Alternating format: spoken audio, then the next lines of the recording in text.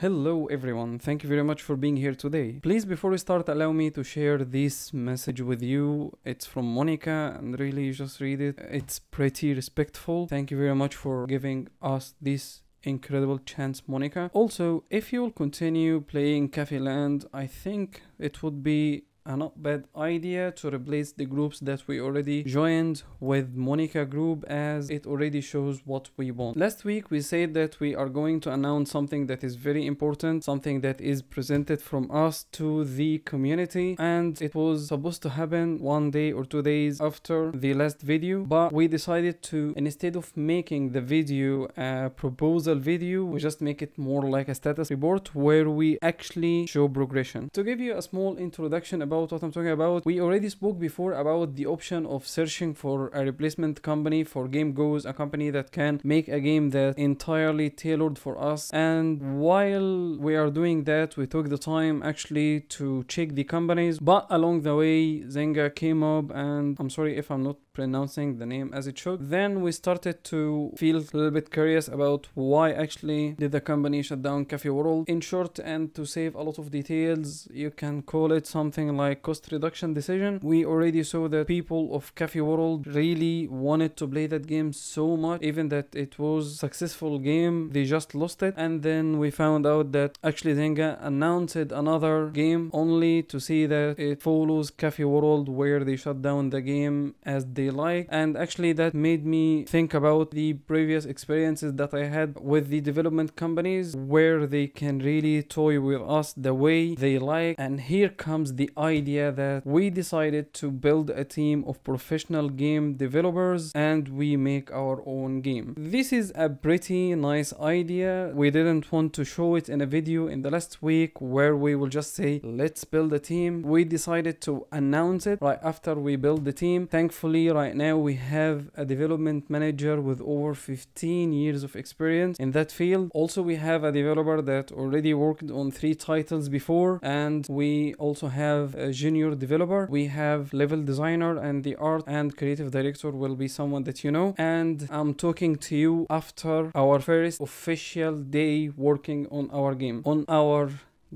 Not our game. This game is for the gamers. It is made by a gamer and will always be for the gamer.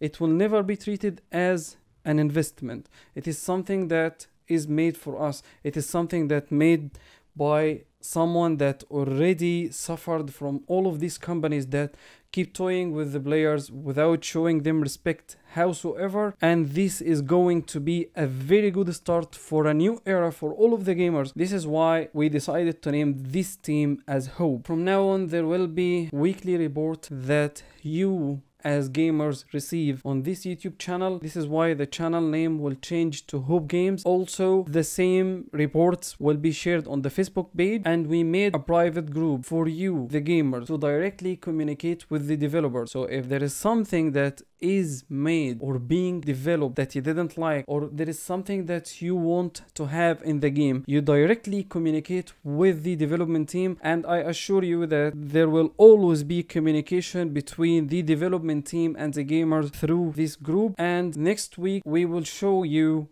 a real progression. Of course it will not be the game, you will not see the game. I know that we as gamers, we understand that games take time to be developed, and yes, our team is small but it's big with care. So I have incredibly high hopes for our game, and yeah, it is our game and will always stay like this. It is our home and it is everything that we wish for. It's our hope.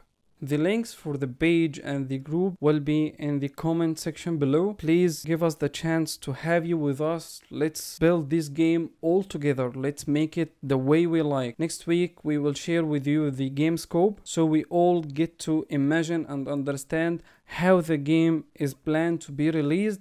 And the game will never stay as is after release. No, releasing the game like this is just the first stage, and after this stage it will be never ending development curve for that game. It will never end.